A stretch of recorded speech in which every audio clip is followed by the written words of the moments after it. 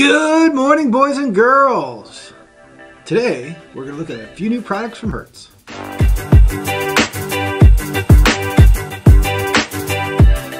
So in the past, Hertz has always made their speakers in the European size, which means they don't fit in every car. Some cars, it's almost impossible to put them in. But now, they have two new products to make that possible.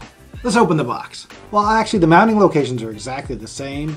It's the basket size that always gave us problems. This is wider in diameter than this. This mounting gives us the ability to put in a lot of cars that were very difficult to install. This one. Also in the box is this mounting plate. This gives us the ability to do mounting in cars like Toyotas, Hondas, Chryslers, you name it. It gives us a lot of options to mount this in that car. It simply mounts in like this.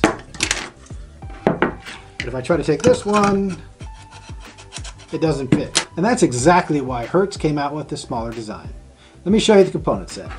With the components, you're going to receive the same basket mid-bass driver, a 19mm soft dome tweeter, the same adapter, two mounting options for the tweeter, either flush mount or if you want to surface mount it at either angle, this will take care of that. You're also going to get a bag of screws with more mounting for the tweeter.